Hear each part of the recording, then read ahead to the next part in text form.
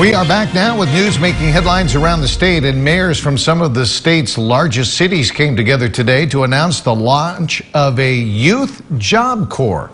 California Chief Service Officer Josh Friday leading that discussion at this morning's virtual announcement detailing plans for the Californians for All Youth Job Corps.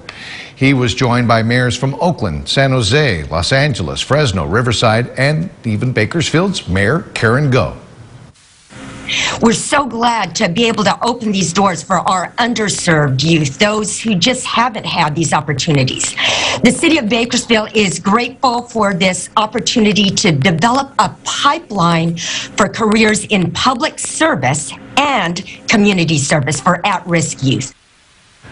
The $185 million program works to help underserved youth find employment and tackle local issues in their communities.